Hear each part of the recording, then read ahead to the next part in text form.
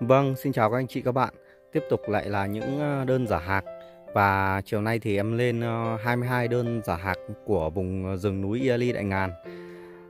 Và em sẽ cố gắng đóng hàng từ giờ cho đến tối để mà gửi hàng vào sáng sớm mai. Và lại bắt đầu một cái lịch trình hành trình mới. Em định là không bán ngay hôm nay đâu, nhưng mà sẽ cố gắng để chia sẻ đến các anh chị các bạn. Bởi vì có lẽ thì khoảng một tuần nữa thì em với các anh chị các bạn mới gặp lại ở trên kênh. Bởi sắp tới đây thì em cũng có chuyến đi dài ngày và cũng khá là bận rộn. Thì bây giờ thì em mời các anh chị các bạn vào đơn đầu tiên luôn ạ. Thì đơn số 1 thì có 5 kiến, thì gồm có 4 kiến tím, 1 kiến này, 2 kiến này, 3 kiến này, 4 kiến này và 1 kiến xanh. Đấy, rất là đẹp luôn. Ở ngoài thì nó nhìn nó còn bắt mắt và tươi hơn rất nhiều, vì đây là những cái hàng mà mấy anh em mới lấy về, còn rất là tươi. Đơn số 1 thì có 5 kiến nguyên bản, 1 ki tự nhiên mọc trên thân thì có giá là 500. Và tiếp đến thì em sang đơn số 2. Đơn số 2 thì có 4 kiến nguyên bản với 5 mầm, thì gồm các kiến như sau. Đây, kiến đầu tiên này, con kiến này con kiến đôi này, 2 mầm xanh này, thân già cái này nó màu xanh ngọc này. Và tiếp đến là một kiến khá là lớn đấy, với 2 cặp rưỡi lá, thân xanh. Tiếp theo là một kiến tím nhỏ. Thì đơn số 2 thì có 4 kiến nguyên bản, 5 mầm, với mức giá đồng giá với đơn số 1 cũng là 500 luôn. Được 4 kiến này thì được 4 mặt hoa khác nhau. Và tiếp đến thì em qua đơn số 3. Đơn số 3 thì có giá là 300 với một miếng vỏ cây và một con kiến nguyên bản. Kiến này khá xanh, thân cũng gần như là sạch, nó chỉ có vườn cổ lá thôi. Thân già thì vàng, lá bầu đẹp. Đấy, em bán đơn số 3 với giá là 300. Và tiếp đến thì em sang đơn số 4. Đơn số 4 có giá là 350k với một cái cành cây này, vẫn còn đang rỉ cái nhựa ra này, nhựa cây đây các anh chị các bạn. Và kiến này thì thân nó đốm tím chấm bi rất là đẹp luôn, lá bầu. Bộ rễ thì ăn vào cái cây này thì rất là chắc chắn rồi. Về thì chỉ việc treo lên, hoặc là các anh chị các bạn trồng theo sở thích của mình thì có thể đặt vào trong chậu. Đơn số 4 có giá là 350k. Tiếp theo thì em sang đơn số 5. Đơn số 5 có giá là 600 với 3 kiến nguyên bản. Thì đầu tiên có một con kiến tím đỏ rất là đẹp này, tím đỏ luôn, nguyên bản, thân già vàng óng, cực kỳ đẹp. Nó mọc trên một cây mục rồi. Và tiếp theo miếng vỏ cây nữa với một kiến cũng thân già vàng, thân tơ thì khá là xanh. Và bên cạnh đấy là một miếng vỏ cây khác, cũng có một con kiến nữa với thân già vàng óng, lá bầu đẹp, ngấn cổ lá rõ nét. Và với 3 kiến nguyên bản này thì em lấy giá là 600 cho đơn số 5. Và tiếp đến thì em sang đơn số 6. Đơn số 6 thì có 2 kiến nguyên bản với 3 mầm. Thì đây, miếng đầu tiên đây là một kiến nguyên bản rất là nhiều thân già vàng óng và lá bầu đẹp. Đấy, được 1 cặp rưỡi lá, rất là nhiều thân già, dễ ăn chắc chắn rồi. Và tiếp theo là một cái cành cây với 2 mầm kiến đang lên, rất là lực, ngọn mở rộng. Đấy, và nhiều thân già. Bên phía dưới này cũng có một mầm nữa. Mầm này khá là xanh này, xanh kinh khủng luôn đấy. Đấy thì cái đơn số 6 này thì với không phải là 3 mầm kiến nữa, mà là 4 mầm kiến, 1, 2, 3 và một mầm nhỏ dưới đây nữa, thì em bán với giá là 450k. Và tiếp đến thì em bán đơn số 7. Đơn số 7 có giá là 500k với một khúc nguyên bản này, với cành cây dầu này. Cây dầu hay là cây trò, có cái quả nó xoay xoay nếu như chúng ta thả trên cao xuống ấy. Và đây là cái thân già của nó rất là vàng, màu chanh. Thì đây là một khúc kiến nguyên bản, có bộ lá tre gọn và dài. Ở dưới đây cũng có một kiến cũng lá tre 2 mầm, Đấy, đơn số 7 này thì em chọn 2 khúc giả hạc lá tre đồng đều thân hồng để về cho các anh chị các bạn bắt hồng. Bởi vì nhìn cái sắc tố của hai cái khúc này nó khá là tương đồng với nhau. Đấy, nó hồng, nó tím không phải tím, thì nói chung là nó hồng. Đấy, tím không phải tím, xanh không phải xanh, rất là hồng luôn. Thì với đơn số 7 2 khúc nguyên bản 3 mầm thì có giá là 500.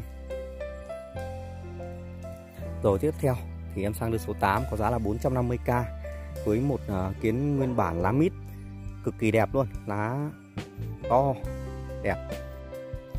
Đấy, và ở dưới đây thì có một kiến nhỏ nữa. Đấy, khúc này có 2 kiến. 2 kiến em tính một kiến lá mít này thôi. Nhìn đã thấy thích rồi, thân lá đã thấy thích rồi, chưa biết hoa như nào. Còn ở dưới này thì sẽ có một kiến khác, thân già vàng óng này. Thì với 2 khúc nguyên bản này, 3 mầm này, em bán với giá là 450k cho đơn số 8. Đấy. Và tiếp đến thì em bán đơn số 9 có giá là 450k. Với đây một cái bụi kiến rời này thì có 2 mầm kiến đang lên. Đấy, rất là đẹp luôn. Một mầm nhỏ bên này, thân già vàng này. Một mầm bên này nữa, vừa vừa, thân già cũng vàng. Ở trên đây thì có một cái ki nó mọc tự nhiên do là cái cành cây này nó bị gãy. Và với bản năng sinh tồn của nó thì nó đã mọc lên một cái ki tự nhiên. Ki cũng được 2 tuổi rồi. Đấy, và bên đây thì có một con kiến màu rất là lạ luôn. Màu đây, màu nhìn rất là hay. Đây ạ, màu lá nhìn rất đẹp luôn. Đấy. Thì với 3 kiến này thì em bán với giá là 450k cho 3 kiến này. 3 kiến rất là đẹp luôn, 450k cho 3 em. Và tiếp đến thì đơn số 10. Đơn số 10 thì em bán với giá là 400 cho 2 kiến. Thì mỗi em này là 200k. Đây, như em này, lá mít này là 200. Em này cũng vậy, 200k. Thì đơn số 10 có giá là 400. Và tiếp theo thì em sang đơn số 11. Đơn số 11 có giá là 550k với một kiến rời siêu nù. Đơn này thì là 2 con kiến siêu nù. Đây, thân già tím này, nù. Đây, bản lá to. Lá thì hơi xước một chút do là vận chuyển ở rừng về. Nhưng nó sẽ còn lên rất là mạnh vào cuối năm nữa. Các anh chị các bạn cứ yên tâm trồng. Và tiếp theo thì có một kiến nguyên bản nữa với bộ thân già vàng óng rất là đẹp. Đây, với những chiếc lá này, ngọn mở rất là rộng này, đi ngọn khỏe, rễ đã ăn chắc vào những cái vỏ cây rừng rồi. Thì cái đơn số 11 này có giá là 550k cho một kiến rời và một kiến nguyên bản. Đấy, mời các anh chị các bạn xem kỹ rồi sưu tầm. Và tiếp theo thì em sang đơn số 12. Đơn số 12 có giá là 700 cho 2 khúc kiến nguyên bản. Đầu tiên là một khúc lá mít. Lá đây, xanh, bóng, to. Thân rất là đẹp luôn, thân vàng này. Đấy, mọc trên một cái mảng vỏ cây, rễ ra rất là nhiều rồi.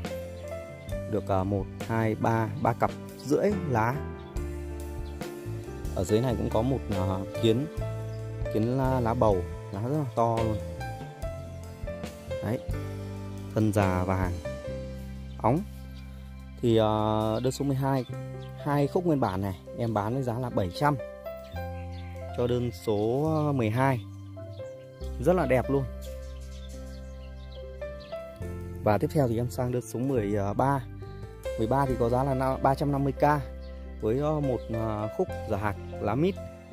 Đây, lá mít tròn xoe luôn, cực kỳ đẹp, bóng, khỏe, cứng cáp.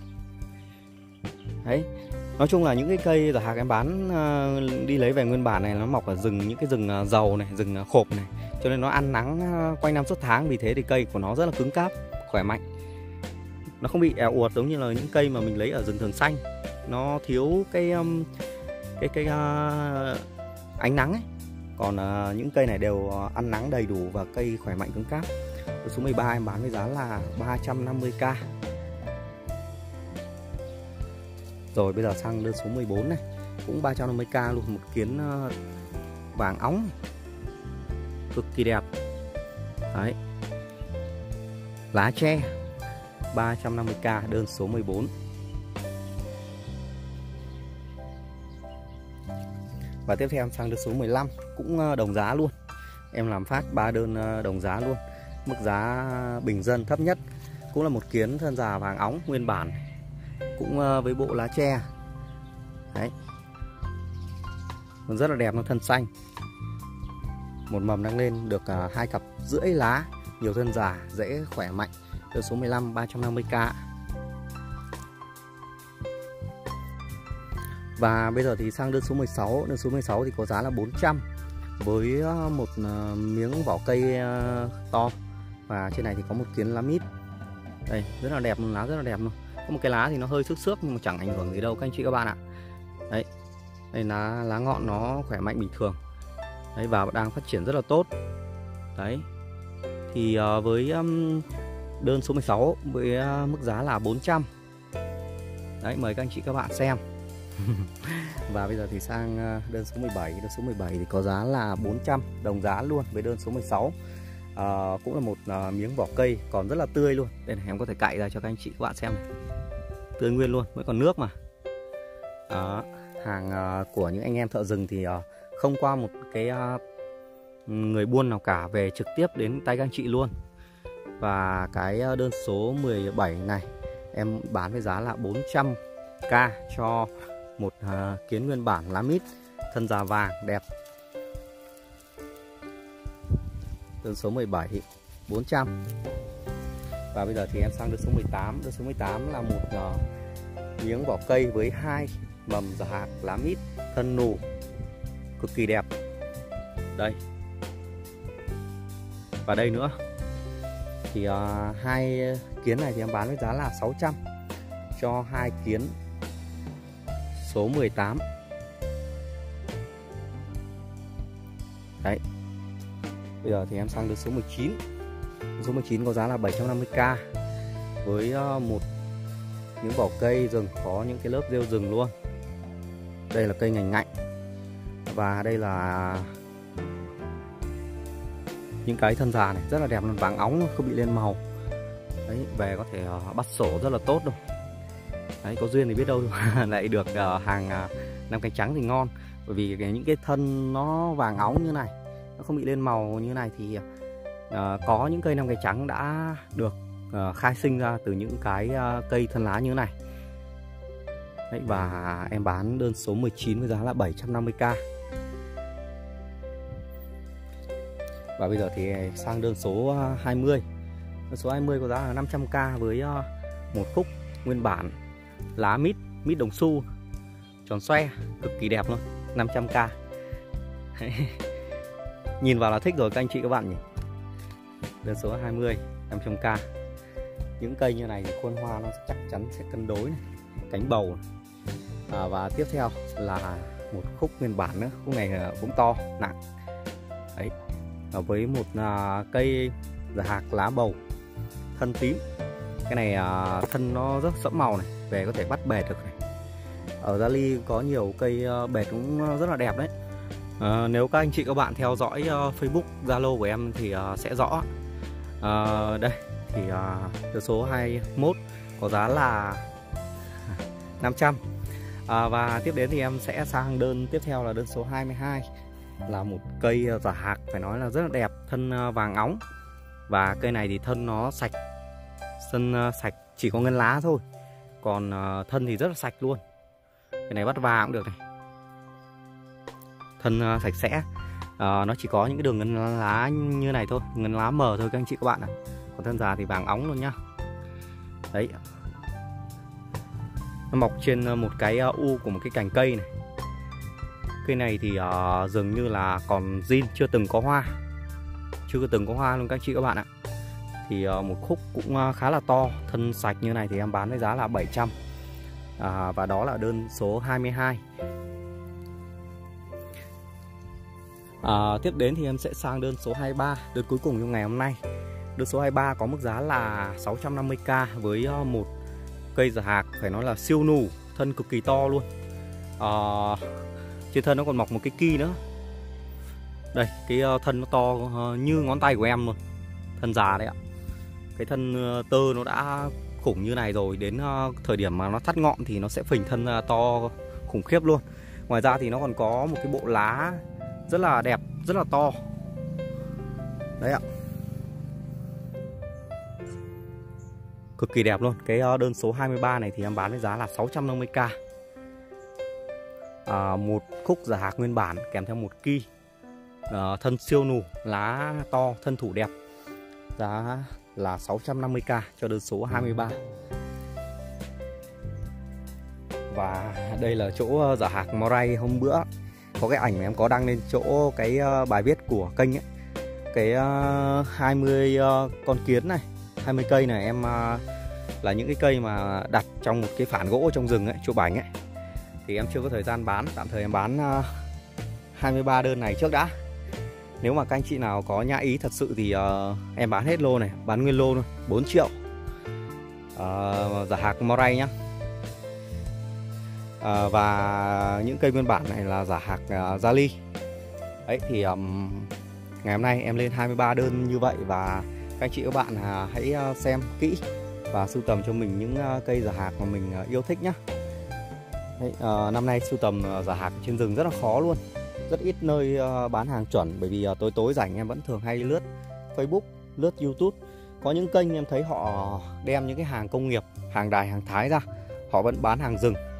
Tuy nhiên là những cái anh chị mà họ đánh vào là những người mới chơi.